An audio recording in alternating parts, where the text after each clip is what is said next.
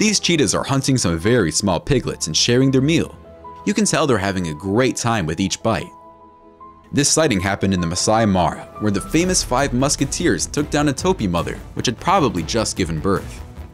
The topi saw the cheetahs and took off, but then slowed down, probably to distract the cheetahs and lead them away from her calf. But it was just slow enough for the cheetahs to accelerate and catch her with relative ease.